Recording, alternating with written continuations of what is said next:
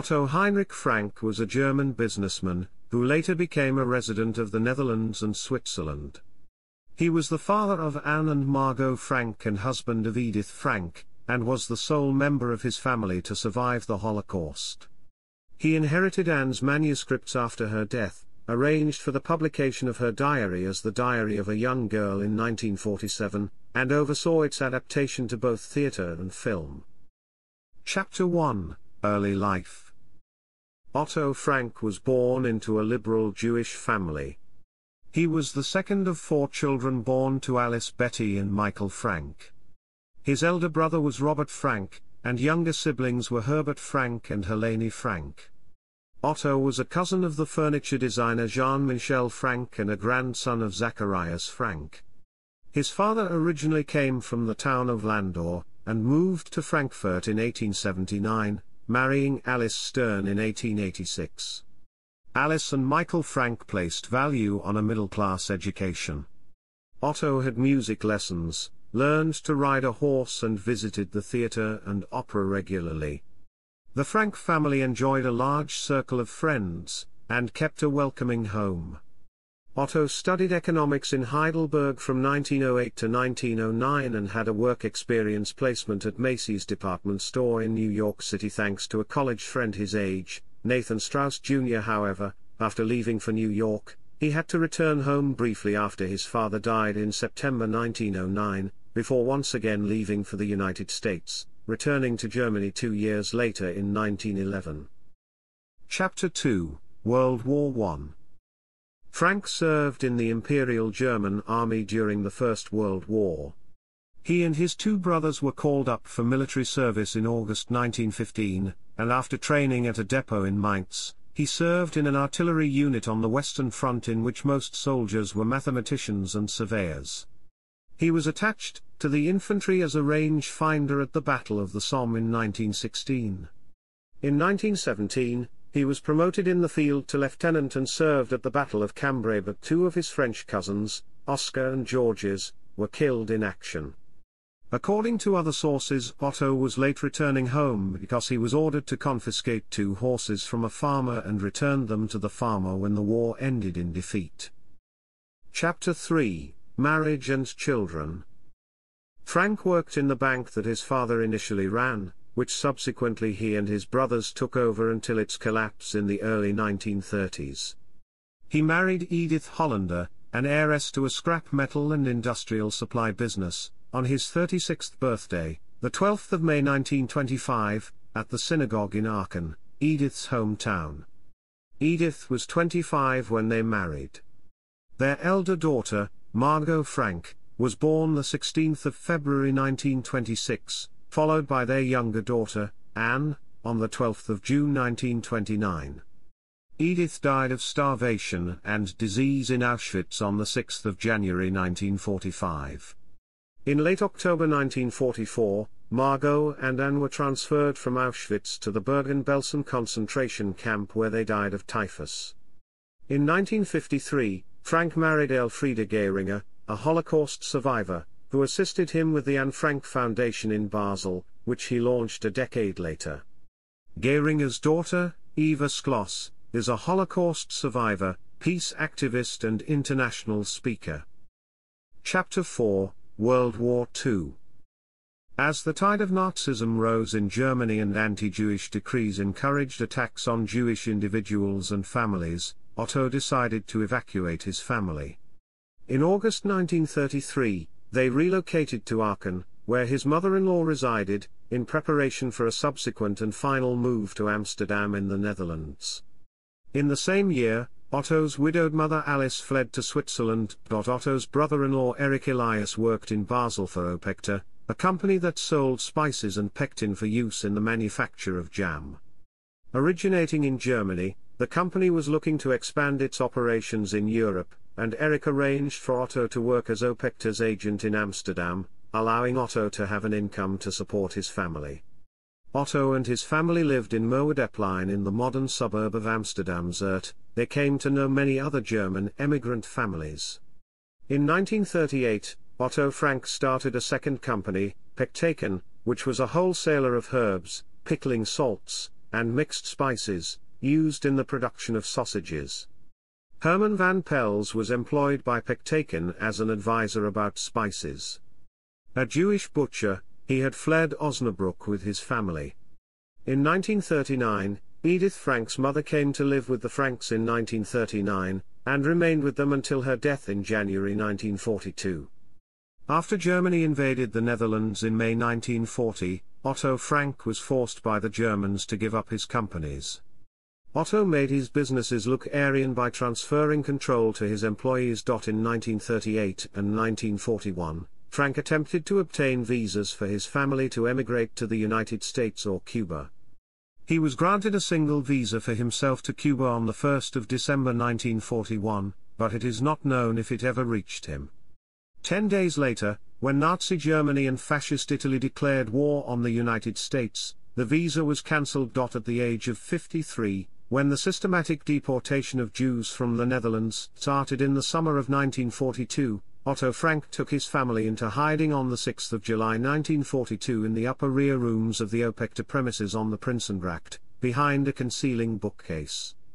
The day before, his older daughter, Margot, had received the written summons to report for so-called labor duty in Germany, and Otto immediately decided to move the family to safety.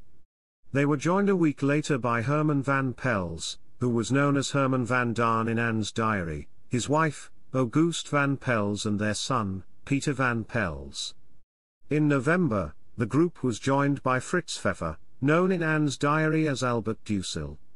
Their concealment was aided by Otto Frank's colleagues Johannes Kleiman, whom he had known since 1923, Miep Gijs, Victor Kugler, and Beck Voskuil. The group hid for 2 years, until their discovery in August 1944.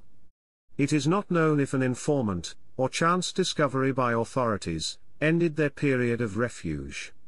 The group, along with Kugler and Kleiman, were arrested by SS officer Karl Silberbauer. After being imprisoned in Amsterdam, the Jewish prisoners were sent to the Dutch transit camp of Westerbork and finally to Auschwitz-Birkenau, where in September Frank was separated from his wife and daughters. He was sent to the men's barracks and was residing in the sick barracks when the camp was liberated by Soviet troops on the 27th of January 1945. After the liberation of Auschwitz, Otto Frank wrote to his mother in Switzerland, where she had fled in 1933 when Hitler came to power. He traveled back to the Netherlands over the next 6 months and searched diligently for his family and friends. By the end of 1945, he realized he was the sole survivor of those who had hidden in the house on the Prinsengracht. Chapter 5, Letter from the Monoway Steamship. The closer we get to home, the greater our impatience to hear from our loved ones. Everything that's happened the past few years. Until our arrest, I don't know exactly what caused it. Even now, at least we still had contact with each other. I don't know what's happened since then. Kugler and Kleiman, and especially Miep and her husband and Bepp Voskuil, provided us with everything for 2 whole years, with incomparable devotion and sacrifice, and despite all danger. I can't even begin to describe it. How will I ever begin to repay everything they did? But what has happened since then? To them, to you, to Robert. Are you in touch with Julius and Walter? All our possessions are gone. There won't be a pin left. The Germans stole everything. Not a photo, letter or document remains. Financially we were fine in the past few years. I earned good money and saved it. Now it's all gone.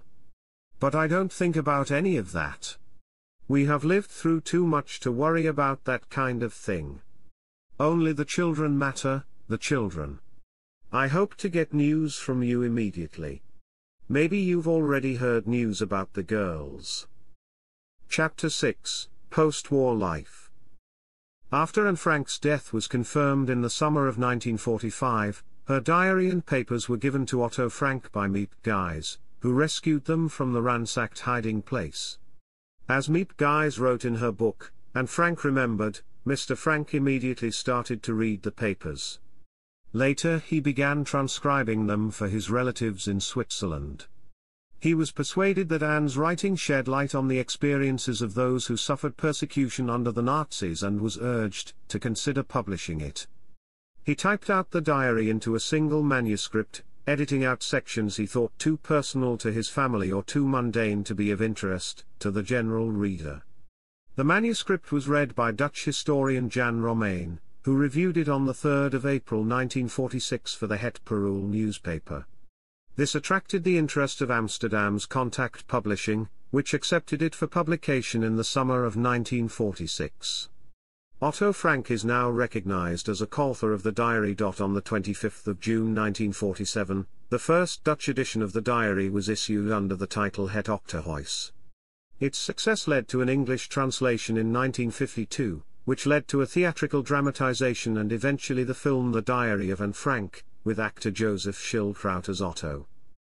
Otto Frank married former Amsterdam neighbor and fellow Auschwitz survivor Elfriede Gehringer, in Amsterdam on the 10th of November 1953, and the couple moved to Basel, Switzerland, where he had family, including relatives' children, with whom he shared his experiences. In 1963, he founded in Basel the Anne Frank Foundation, which is devoted to global distribution and use of the Diary of Anne Frank. The non-profit organization uses the proceeds of the copyrights for charitable purposes, education, and scientific research. In addition, the foundation in Basel supports projects in the field of human rights, racism and rights and promoting social justice. In response to a demolition order placed on the building in which Otto Frank and his family hid during the war, he and Johannes Kleiman helped establish the Anne Frank Foundation in Amsterdam on the 3rd of May 1957, with the principal aim to save and restore the building so it could be opened to the general public. With the aid of public donations, the building and the adjacent one were purchased by the Amsterdam-based foundation. It opened as a museum on the 3rd of May 1960 and is still in operation. The rest of his life Otto Frank dedicated himself to the publication of the diary, and the ideals his daughter had expressed in it. Otto Frank died of lung cancer on the 19th of August 1980 in Bursvelden, and his ashes were buried in the town's cemetery, where Elfriede would also be buried, in the same tomb, 18 years later. He was survived by his stepdaughter Eva Skloss, his sister Helene Frank and her 2 children. Otto Frank designated the Anne Frank Foundation in Basel as his sole heir and legal successor, which means that the copyrights of all Anne Frank's writings belong to this organization. Chapter 7: Legal Fights Against Nazi Sympathizers. In the years after the diaries were published, Otto Frank became embroiled in a series of legal battles with individuals who accused him or others of forging the manuscript. These cases would persist even after Frank's death in 1980. In 1959, Frank lodged a criminal complaint on the grounds of libel, slander, defamation, maligning the memory of a deceased person and anti-Semitic utterances against 2 members of the right-wing Deutsche Reichspartei, Lothar Steyerlau, and Heinrich Bodeberg, who had dismissed the diary as a work of fiction.